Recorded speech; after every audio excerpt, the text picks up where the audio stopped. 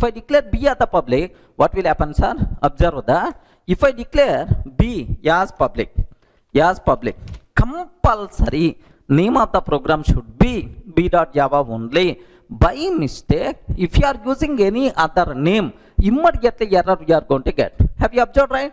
Class B is the public. Compulsory name should be b.java, but I used the name durga.java.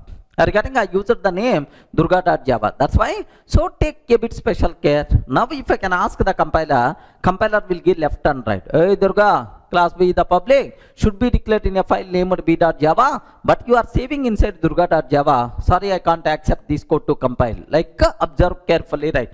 Now here just have a look once. Now I am trying to compile java c durga.java. Immediately compile error you are going to get. Have you observed?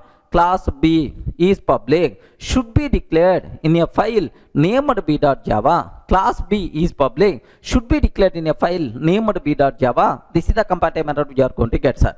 So to avoid this compile time error, I have to save this program as b.java.